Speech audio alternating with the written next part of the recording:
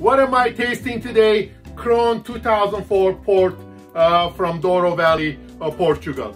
In order for a sweet wine to be called port, it can only come from Porto. The way port is made, they mix in distilled grape alcohol into the grape juice. This stops the fermentation and fortifies the wine, hence the name fortified wine. Color, dark purple, almost black. On the nose, dark cherries and blueberries. Very pleasant, I must say. On the palate is a medium to full-bodied wine. It's got nice soft tannins, a lot of dark fruit, a lot of spices, a lot of clove, cinnamon, cherry, and a very long finish. What would you pair this wine with? Cigars for starters. A lot of people like to smoke cigars and drink port with it. Chocolate will be great with port.